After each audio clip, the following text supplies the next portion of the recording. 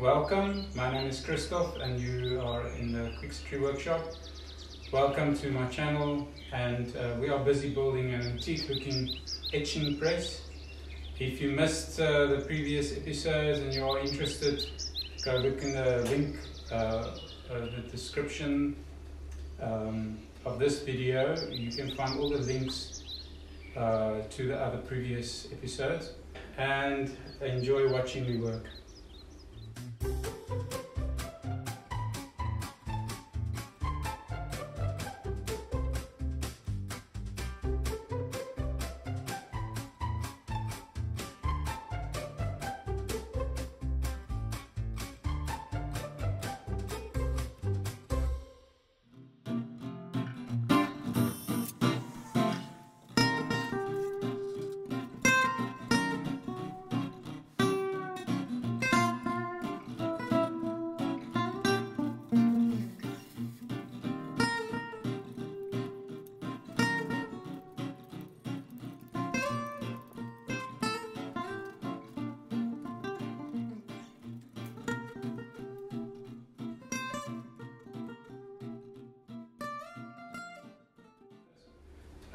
So today we're going to start working on this chain drive and doing all the bits and pieces there, and also the making of the wheel, the drive wheel. So sit back and enjoy watching me work.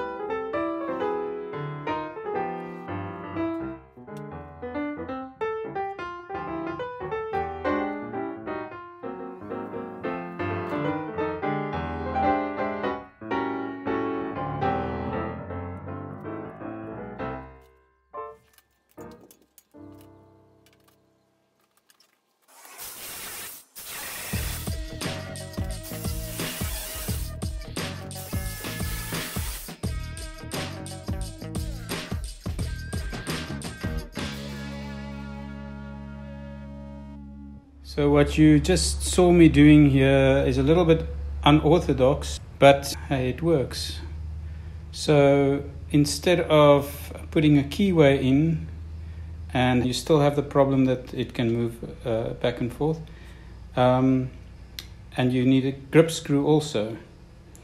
So because I'm using laser cut parts, there's 2 discs, and I didn't want to drill in this way. So this is a compromise. It's a grip screw that acts as a key, and it keeps this in place. It can't come out when that screw is in, but it also can't rotate because this screw is at an angle and it's partly catching on this part and partly catching in the shaft.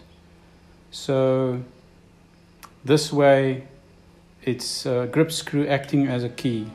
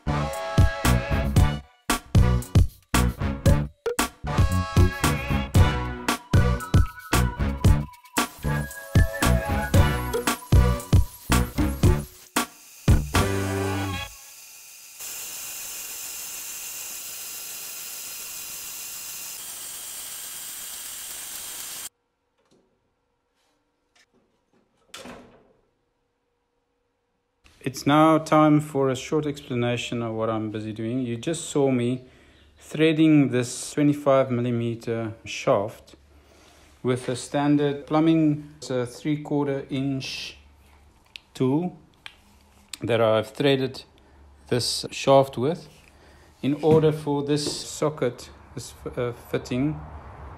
That's a standard fitting that I bought from a hardware store. I just threw it in some acid to take all the galvanizing off, and this turns on the shaft like that, and that is a laser cut part, and that is a laser cut part, and I've turned it in all the way so to bottom out to make it straight there. So the idea is to weld this here, because I'm going to weld this gear to the shaft, and then I want to use this thread. This is a M24, and this nut. At the end, when you put your wheel on, like this, you turn it on, and then a piece of this thread will stick out in the front, and you'll just use this nut and tighten it and lock it. Then when you turn it this way, it will lock that way, and if you turn the wheel the other way, it will lock against this nut.